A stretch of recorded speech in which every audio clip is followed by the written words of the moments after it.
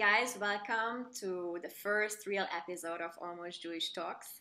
So after the really mini interview with Mili Avital, today is really the kickoff episode of this series that I'm doing out of passion with the main aim to shift the stereotypes about Israel and the Jewish people. So I was thinking who should be my first guest, and I thought that the most honest way to start this whole interview line is to invite somebody who changed my life in so many levels, but when it comes to Israel, it's really thanks to him that I am where I am today. So yes, we're gonna have a very intimate interview today with my boyfriend, with my best friend, with the rock in my life, who took me to Israel for the first time and shook up everything around me. So yes, Doram, thank you very much for doing this for me and letting me put you in the spotlight today. Yes, I appreciate it very much. I bet, but you know, it's really the best way, I think, to go back to the journey, and I felt it's the most honest and authentic way to tell my story and start this whole journey with the person that actually put me on this journey. So you made me from an Eastern European non-Jew an almost Jewish pro-Israel advocate. So it's all because of you. So how do you feel about me doing this interview with you? Yeah, I mean, I'm a very passionate Israeli. So the fact that we are talking about my heritage in my country makes me proud. So for sure, and the fact that I love you, so it makes me like this is the best thing I could do. Okay, so how do you feel about me pulling out Israeli flag wherever we go, in the middle of Texas and Chicago and Brussels? Well, embarrassed. As part of what we grew up on, we were never taught to show our Israeli side in such a way. It was always so. It's not something that we are ashamed of, but we were taught to beware and to be conscious of people that are likely not to side with Israel, or that might even go beyond that. So to publicly go with the flag is something which we would do if we would go to a match, like to a major event, but not just like that, walking the streets. So from one hand, I was extremely embarrassed. I was worried. So if something should happen, because it might. Mm-hmm. And with all that, I was also proud, because I am proud of it, and I am proud of you. So all those feelings were mixed into a very nice salad. So is really embarrassment a good word, or you are just like all the friends are telling us, you know, that I'm just simply crazy of doing that because, as you said, out of fear, out of concern. So it might not be embarrassment, I think. It is rather that you guys are trying to hide something that is told to you to be hidden. Yeah, I mean, it is definitely that. It's also embarrassed in the sense that I'm being put on the spotlight in such a way. So, so if there were an event that everybody would come with their flag, I would probably feel better. Mm-hmm. But because we are doing it without, so there is kind of a hidden cause behind it. So it makes you feel conscious or more conscious about it. So that makes you embarrassed in that sense. That like, ooh, look what we're doing here in front of all of those people. So that's the part of it. And then there is the part of the worry, and there is the part of the pride. So they're all mixing together into this nice mixture of feelings, which are generally positive, because you do feel that what you're doing is something special. Yeah, I mean, you know, the kind of hidden agenda behind that. And I don't know, when I do that, I feel just so proud. And the only thing is, like, I get from my friends, you know, from Hungary, like, oh, why don't you go with the Hungarian flag? Why is it Israel that you put on your back and things like that? But this is my things that I need to put up with. But I know that I feel very proud when I pull out the Israeli flag, and I would feel the same proud or pride when I do the Hungarian flag, you know. So for me, it's like, if my values are with the flag, then I'm just proud and I don't even think. That's why I'm always beside you when I do that, so you can protect me. So that's another thing. But let's go back in time a little bit. So we're gonna go a little bit into your family, because I was so astonished by your whole growing up. You know, you were born in the UK, and then a little time in Brussels, and then to Israel, and then back to Belgium. So can you tell us a little bit about that, like about your upbringing? Well, yes, as you said, I was born in London. Didn't stay there long, um, but most of my childhood was in Belgium.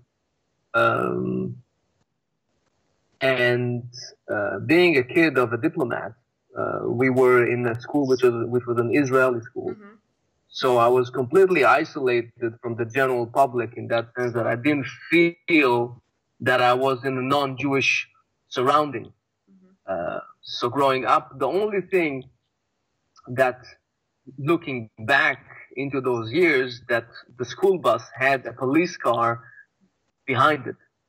But when I grew up, I didn't think about it. I thought that it was completely normal that all the school buses have it, and I didn't think about it. So only afterwards I realized in what context it was there, to prevent any terror attacks or something of that sort.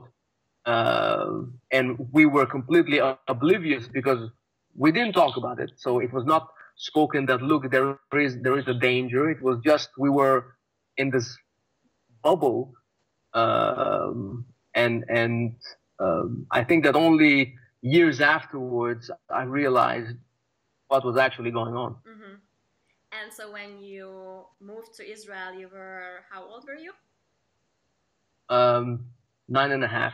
Okay, so what happened then? So you grew up in a bubble in a Jewish environment, but that's still not like being in Israel. So how did you feel when you were taken out of that and put in the hardcore Israeli lifestyle?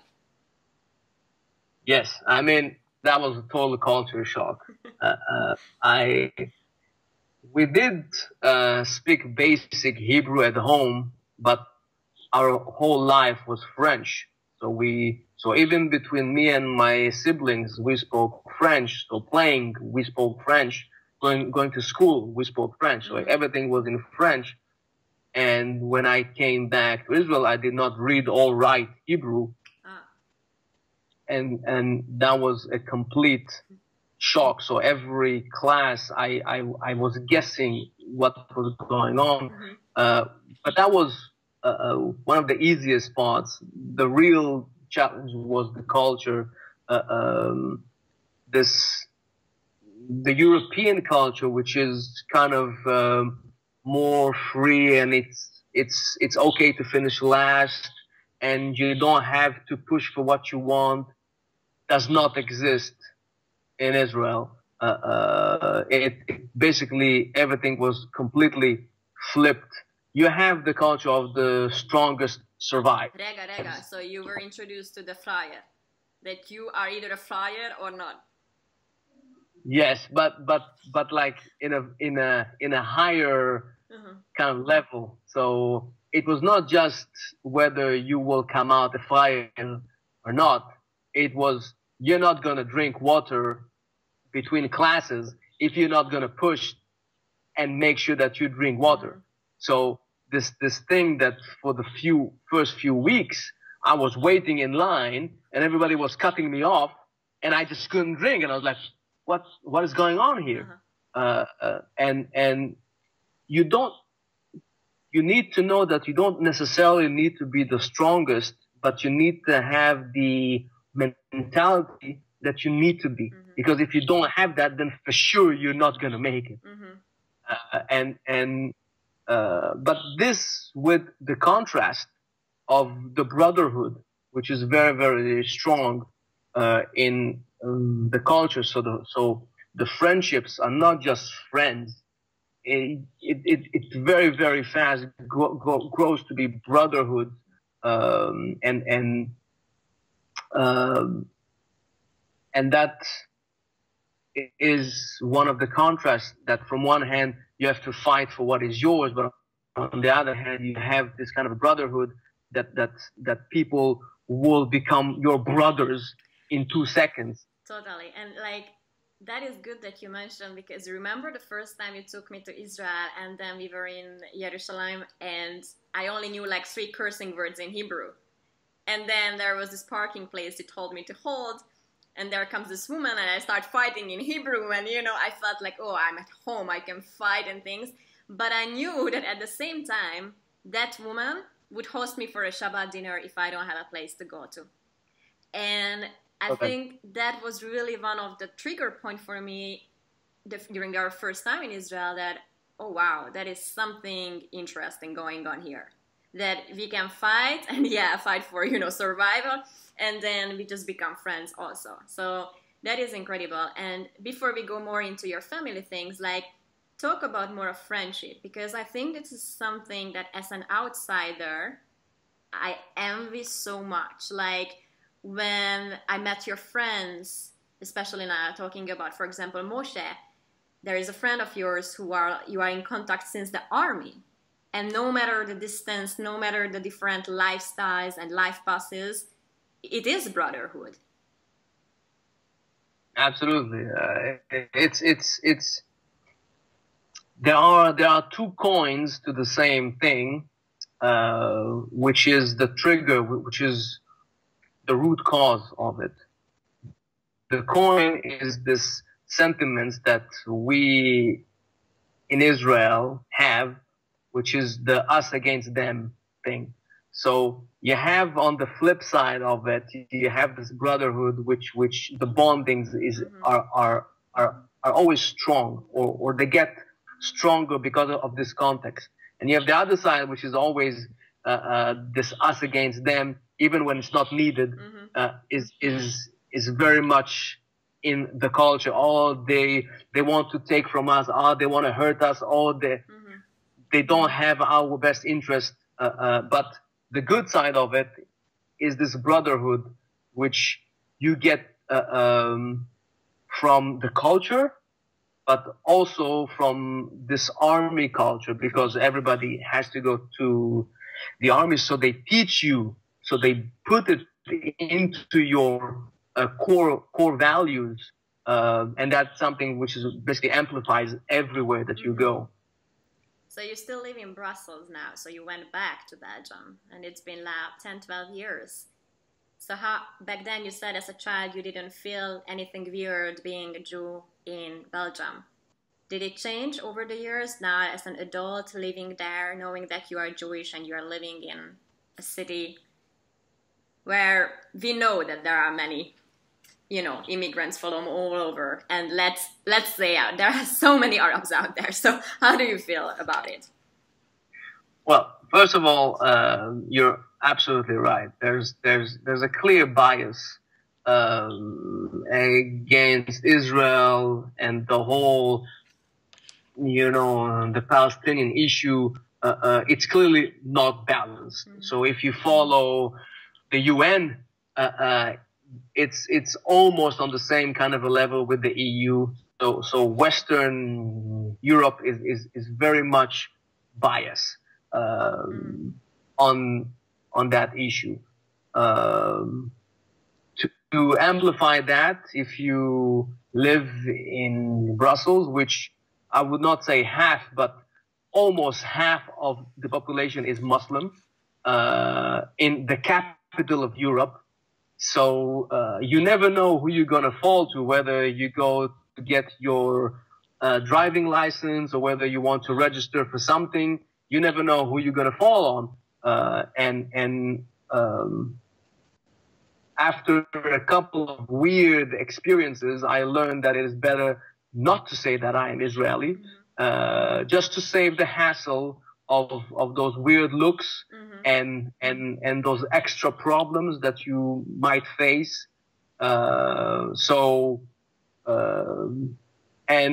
And yes, also simply by the fact that you walk the streets and as I said, there is a huge Muslim population in the city, so right. you should not attract attention to yourself by saying that you are from Israel, because again, you don't know who you're going to fall on. Yes, and we went through a lot of things, right? Like in Brussels, going to the commune, and you remember how upset I was always that you lied about who you were. Like you said, okay, you are Brit, when it's like a simple lie. And at the first time when we just started to date, I was like, why are you lying? It's like, why don't you say that you are Israeli? And then as I understood more, I understood that you are kind of protecting me when we are going there, and you're protecting the whole, us being around, because, yeah, as you said, you don't know who you fall on. Or like when we went to the Maccabi match, and you remember they were asking us to sign the petition against Israel, so like BDS things, and we were like, I'm sorry, but you are knocking on the wrong doors. And it was just so bad that we couldn't even enjoy a match cheering for Israel without having any kind of assault. And we are getting, to the fact that we are an interfaith couple. So you say that you as a Jew feel like this, but honestly at the moment, and that is one of the reasons I wanted to move away from Belgium, because as a Christian, so as a non-Jew also, I felt like, okay, it's really pretty much going under my wing what is going on, and I'm not feeling comfortable like establishing a family there, like the fact that they rebelled against the Christmas tree, and we didn't have a Christmas tree after, so all these ambivalent situations in Brussels, I don't know, but yes, we had our share of experience about that. So let's talk a little bit about us as interfaith couple, because we get that question so many times. How does it work, right? So how do we work, you think? Or why? Well, I mean, first of all, I think that we share core values which are the same, and I think that we are both defining ourselves as spiritual rather than religious, which is huge, and I think that we both really connected to this part of both of our cultures and our countries being bullied and pushed around, that made also kind of the connection point between us. And I think that also the fact that both of us were very open to other cultures and to do Christmas and to do Hanukkah and to visit the very deep heritage of Hungary and the very deep heritage of Israel. So we are both ancient people. You guys are like 1,200 years. So I mean, there is a very heavy heritage that we both share, and I think the connection of that trip that we took for the first time back in Israel was it. So it really had a big impact on both of us. Me sharing my country and sharing it, and you taking it, absorbing it, and I think the fact that we are both very open and we have so many points in common helps us to grow together beyond all the challenges that we have faced so far. Right. I mean, there's so much to talk about here, starting from what you mentioned, and I love that you said about it. It's the similarities about Israel and Hungary, and many people, just stuck in history for what happened to the Hungarian Jews and how Hungarians were, involved in the whole Nazi genocide. And I agree with that. It is part of the history we should never forget. On the other hand, if we step outside a little bit, especially today, both of our countries are struggling against similar hypocrisy. There is such a thing and such websites as, anti-Hungarian, because we have still a lot of minorities in Romania, Slovakia, and Ukraine. So many things people don't know about it, but we kind of have the same struggles.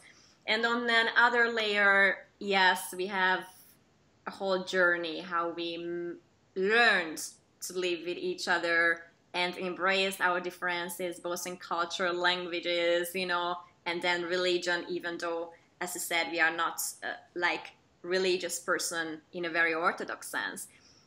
But here is a question, because so many emails that are sent to me are saying that I should convert, or the fact that we are interfaith, it's not really beneficial for Judaism per se, or I might not feel good in Israel if I go there. So how do you put up with this, that maybe some of your brothers, so some other Jews would disagree with what you are doing, and they say that, oh, you're actually an embarrassment for Judaism? I mean, I don't know what other people might say, but my friends and my family all feel the same as I, which is we would rather that a person would be a human being than he would be Jewish or not Jewish or whatnot. So from my perspective, I don't care. It's not that what matters to me. What does matter to me is that the person that I am with is a human being, is a loving person that loves me, that I love her, and that we share the same values. This is what really matters. And to be totally honest, from all the friends that I have, nobody's even raised that topic with me in private sessions. And I do have siblings which are religious, and so it is very clear that this is not an issue. Yeah, I mean, I honestly hope it's never gonna be an issue. And let's your mother passed away when you were very young, so that the reason I'm saying it, because so many people say, okay, only the Ima is going to be the problem, only the Ima is going. So let's talk a little bit about your mother, because I think that is just like one of the most amazing stories I heard about how a family can work. So your mother was not a religious person, but a very pro-Israel and a very spiritual person. And then when she remarried, you have now half siblings, as you said, who are very Orthodox Jews. So you had a household of an absolutely non-Jewish part and a very religious Jewish part, and it worked. How did it affect you? I mean, first of all, it taught me how to be tolerant, and it taught me how to, accept the other and the different. But it was done in a very light manner, so it was never forced on us. We were actually asked to allow it, so it was the other way around. But we were given our freedom in our own spaces, so in our rooms, to do whatever we wanted, and even beyond it. But the public, spaces which were defined beforehand, we shared them. So like the living room, we would not put TV there, but we would watch TV in our rooms. And the kitchen was completely separated between meat and milk, with different dishes, and everything was like different ovens, different sinks, everything. So we had to do kind of a whole renovation of the kitchen to make it that way. And it soon became that rather than going to watch a movie Friday nights, we would all stay in the living room and be together. And that's the beauty of it. So when it's not forced, whenever you take care of the reason why the Sabbath was even created, was to rest and to be with your family. Mm-hmm. So if you apply that rather than give rules and you shall not put the light and don't do this and don't do that.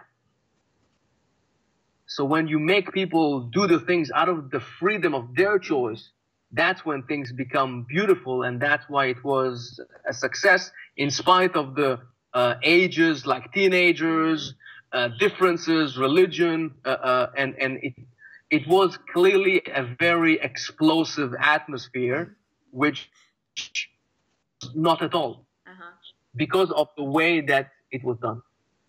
Yeah, I think that's incredible. And when I met your half siblings the first time, I mean, you know, I was so scared, really scared, because I was like, how do I dress for a Shabbat dinner? So they were really the first, like, very observant, you know, Shabbat table that they offered for me. And I just really love being around them. So whenever we go to them, and here is a shout out to your siblings, because they really never made me feel as an outsider, even though knowing, you know, some kind of other religious people around me who always say that, oh, I should convert. So they never even tried to indicate anything like that.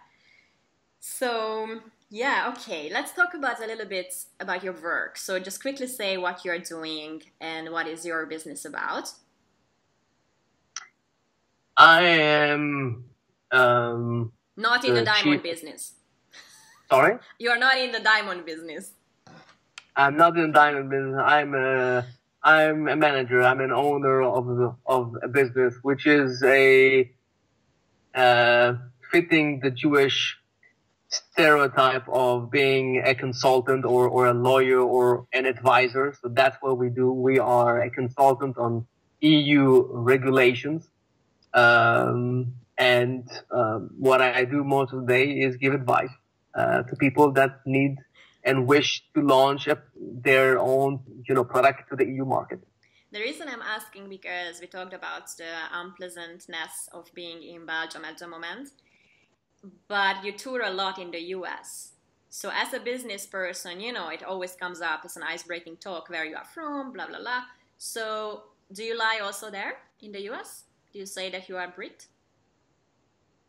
I don't see it as a lie. I just see it as a half-truth. Okay. And I would even tell it to Eskimos because it's so much in me. So it's not about the place that I am. It's about the habit. Mm-hmm. So it's just the habit that, listen, it's safer to say that I am British than to say that I'm Israeli, because it might even be that this Eskimo is a Muslim. Who knows? Even so then, it shouldn't. So this you see, is the way that my mind. But you see, we talk so much about it that even then, just because he's a Muslim, it's not, you know, an automatic reaction that you should be afraid. But I understand. I understand more and more, because since I'm with you, I feel anti-Semitism on my skin. I mean, you know how many friends I lost just because I'm with you. I blame you, right? But really, it's just amazing. And even today, I feel like, oh, how many, let's say that trick, what we do. You remember when we like meet strangers and we start talking and we get like 5 seconds to know whether they're going to talk with us after they know that you are Israeli? Yes. I mean, that is just something that we mastered. Like, we really know whether we can be friends with them or not, or, you know. That was like something that I showed you first. So I said, listen, I'm going to tell them that I am from Israel. See how their face changes. See how their facial expressions come up. And we were able to master it. And in 2 seconds, we know already, okay, with these people, we will not be talking again. It just freaks me out sometimes, because it's like, you know, we are nice people, and to make friendships sometimes it's just so much harder, just because you are Israeli, you're putting us in this situation, you know. But yeah, so in the US, I do think that you feel better, no? So like many times you actually admit where you are from, and you have brothers here, kind of, you know, like big community brothers. So it's easier than in Western Europe, no? Yes, yeah. I mean, definitely if you go to New York, where you are, which is actually very helpful to be Jewish, or in LA. Right. So these are places that I always felt comfortable, and I was never feeling the same way. So yes, it is definitely easier in those places. But just like I said, my first reaction by habit is if I don't see on a business card a Jewish name like Berkowitz or something like that, my first answer is that I am kind of neutral.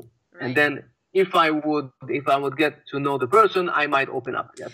Okay, but now you made me think, and I wasn't sure I'm gonna raise it up or not, but you remember last time, I think it was somewhere, where were we, in San Diego perhaps, and you met this couple of like a leader or CEO of the companies, and they said that they are from Palestine, right?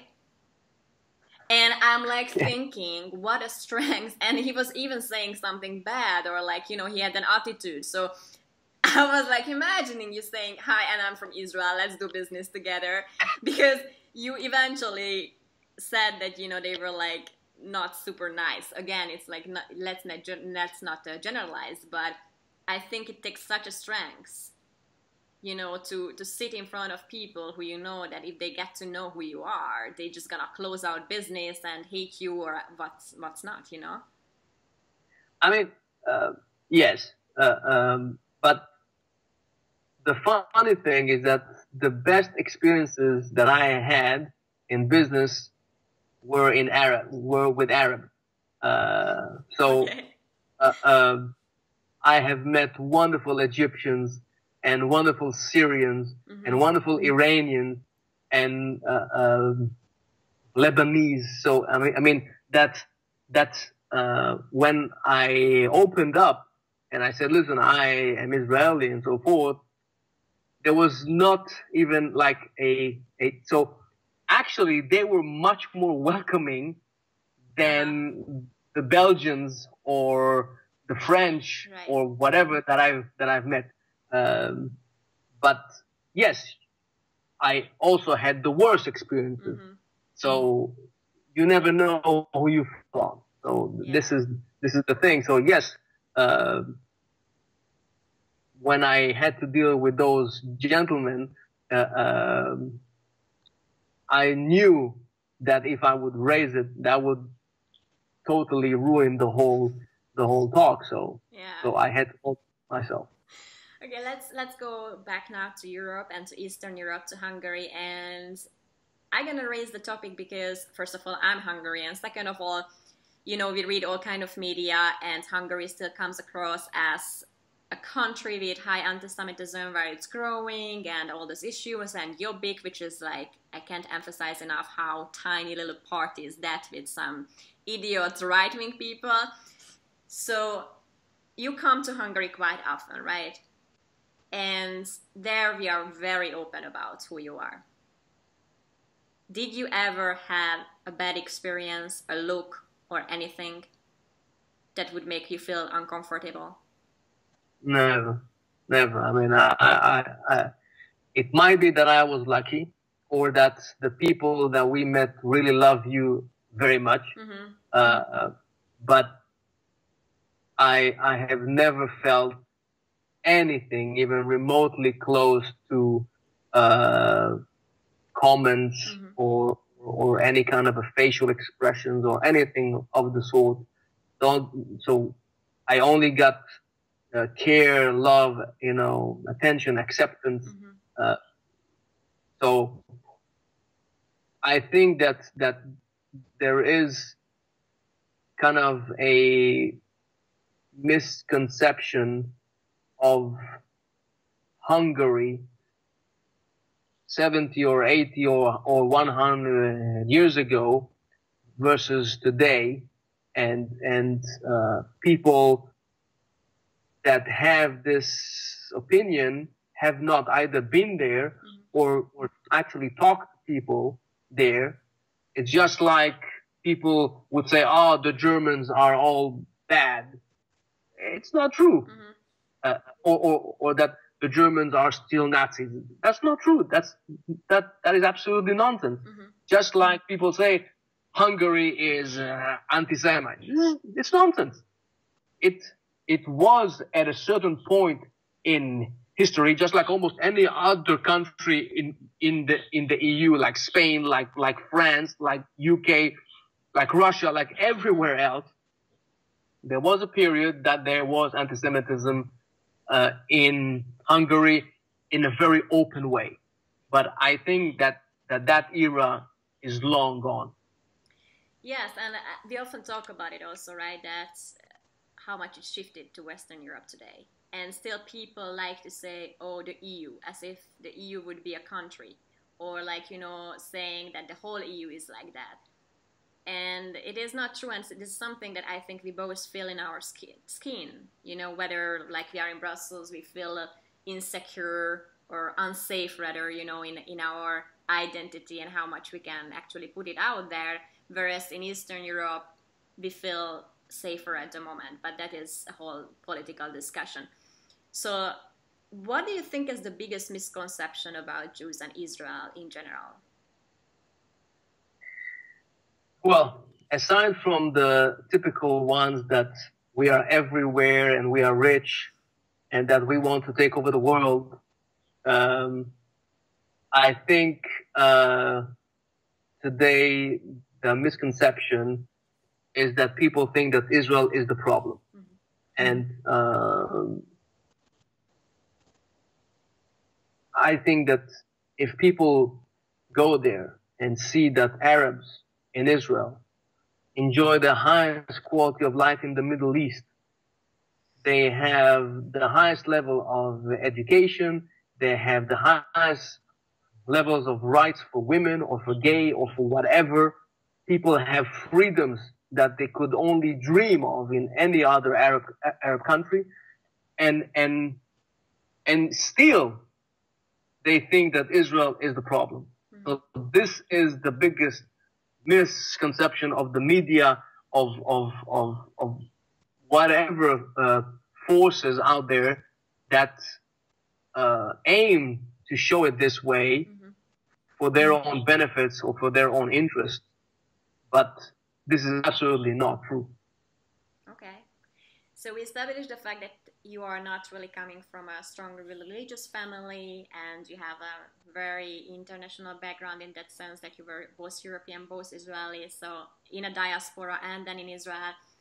So what does being Jewish mean to you today? Well, it means, first of all, for me, I am extremely proud to be Jewish.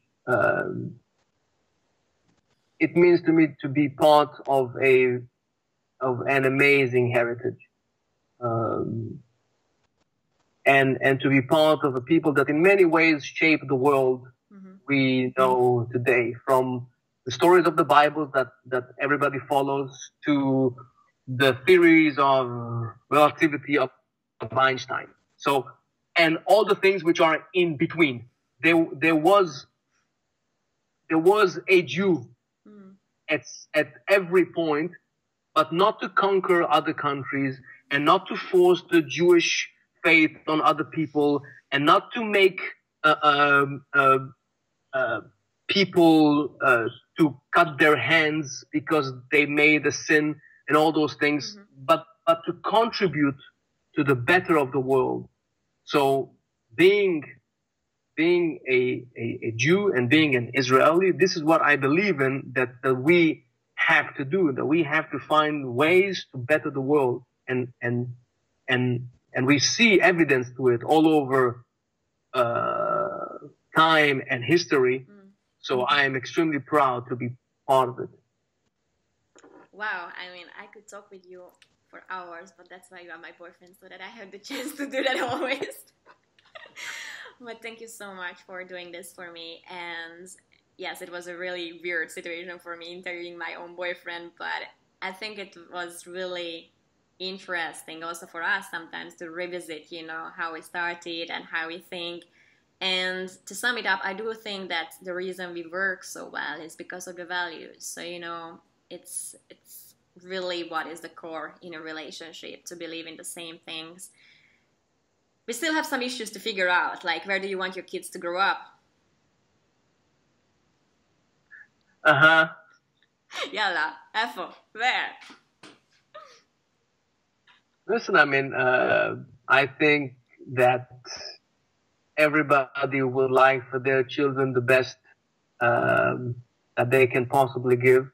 And in many ways, I think that place is Israel. I mean, it gave me so much. Mm-hmm. It gave me weather. It gave me warmth. It gave me brotherhood. It gave me experiences. It made me a boy. It made me a man. It made me realize that things are different and things should not be taken for granted. I mean, I truly had, and I'm very thankful to my parents that they were able to give me this kind of an international childhood, which ended up in Israel, allowing me to grow up as an Israeli man and have roots. And I often, when I was growing up, when I was in my 20s, I was comparing myself to other guys my age in other countries. And I felt that I was like 10 years older than them in my perspective.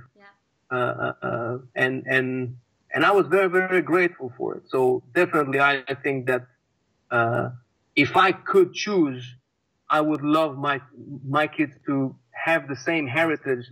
So to be this kind of a Israeli, kind of a kombina guys that they can make things happen and they can go into the room and dominate it because they come in the Hungarian blood we also have this, so we can, talk about it. No, yes, I mean, I have nothing against, that how much I love Israel, but yes, it just to shed a little bit of light about, the challenges that as an interfaith couple we are facing. And yeah, we have many on the list, but I think the good still outgrows the challenges. So here we are. And thank you so much for being with me today. So this was the first episode of Talks with an Almost Jewish. And during the next couple of weeks, I will invite guests from all walks of life, like really people who are having an established names, people who are just starting out in their niche, stay-home moms who are like my biggest heroes in Israel. I mean, these women are like incredible.